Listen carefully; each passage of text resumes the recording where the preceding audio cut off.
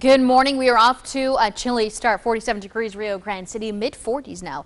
Raymondville, Harlingen, down to Brownsville. The temperatures will not fluctuate too much later on this afternoon. In fact, count on overcast skies, pop-up showers, a 50% chance of that happening throughout the valley. And those winds will continue, sustained out of the north between 10 to 20 miles per hour. I'll leave you with a look at your 7-day forecast tonight. Nearing freezing temperatures. It will be freezing in Starr and Willacy County. Count on the possibility of snow for the mid and upper valley tomorrow morning.